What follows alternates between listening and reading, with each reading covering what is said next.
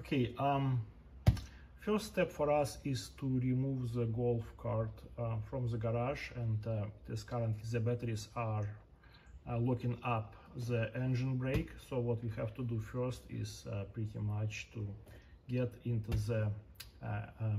the control panel, put it in tow and switch connectors to release the brake, otherwise we wouldn't be able to move the golf cart out of the garage.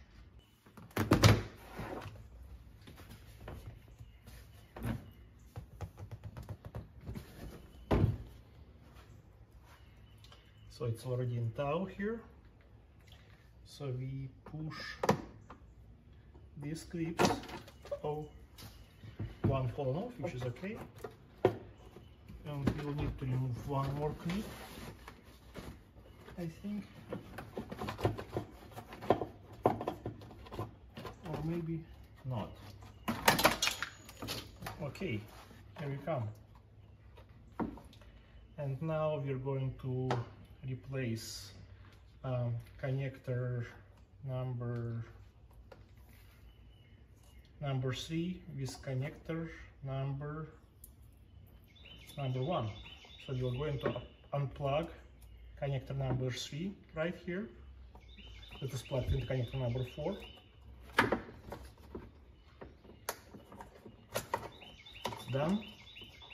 And now we're going to remove plug number 2, and now we're going to connect connector number 3 to connector number 1 right here. Did you hear that sound? So that was sound of brake being released. And now you should be able to move our golf cart with no problem after putting the key into neutral. You probably don't see it, but I just put a golf cart into neutral. So to remove the electrical cables, we need to be very careful. So as you can see, I'm wearing protective glasses, and I'm also going to wrap my 9/16 range with this masking tape to prevent any,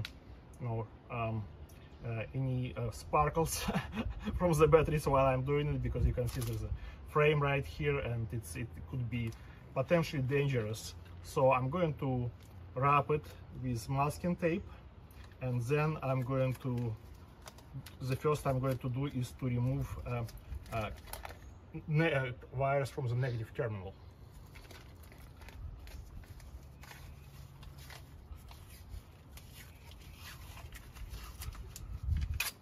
Okay, so and now we are ready to go.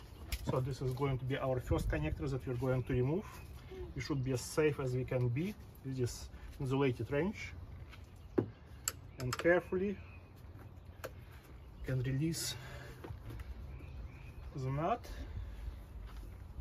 and start removing the wires.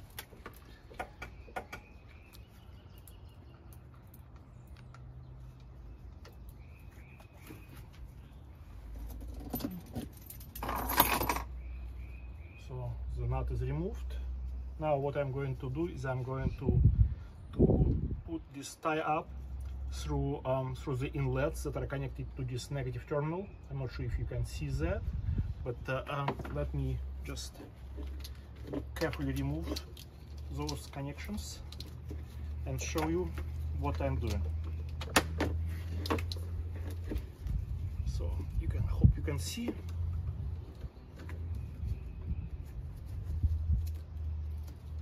So this way we can ensure that when we start assembly back, we know what was connected to positive, what was connected to negative, and we can disconnect any unnecessary wires. So for now, we have the negative side disconnected. We're going to go with positive one next.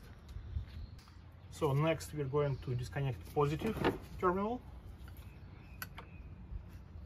Okay, that was easy.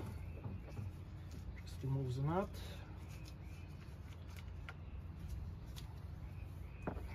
Again, get ready with our tie-up.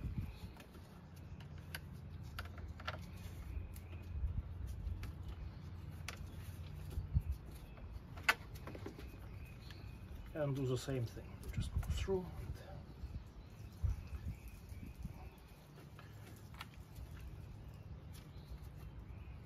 Alrighty. So this way we keep them together, and it will help us later on to keep it all intact. So next thing would be removal of the wires that connect batteries with each other, battery bank with each other, and then removing the batteries themselves, which could be, you know, if not the hardest, but the heaviest task. So now, as I removed wires from negative and from positive terminals, you can see here and there as well, I'm going to remove all these wires connecting the battery bank together. There are a total of 3 wires. As you can see, there is some heavy oxidation here, but you know, we don't care because we're not really going to reuse those, because we are replacing this entire bank with a single battery. So let me start removing these wires one by one, be as safe as possible doing that. So we just removed the wires, and as you can see, they're sitting right there. Next, we're going to remove all these nuts that keep this entire cage in place. So, and for this operation, I need half-inch nut. Okay, now we need to remove this metal bracket, and I use T50. Looks like it's 1 bolt on each side. Here's the bolt. I was able to get it out. Now I need to do it on the other side. Okay, I just removed a side bolt over there, and now this metal bracket comes out. Okay, now I got this nice handle that I can use to pull out batteries, and again, they're very heavy, so you better make sure that you're very stable and actually use both hands to pull them out. You don't want to drop them, and do it one by one. Okay, as you can see, we just removed the battery. They were pretty heavy, but not too bad. Now it is actually a 2-man job, so I highly recommend 2 people doing it for safety. Now, as you can see, there is acid all over the place that came out of batteries. What we're going to do is we're going to mix baking soda with water, probably 50-50, and spray and wash it.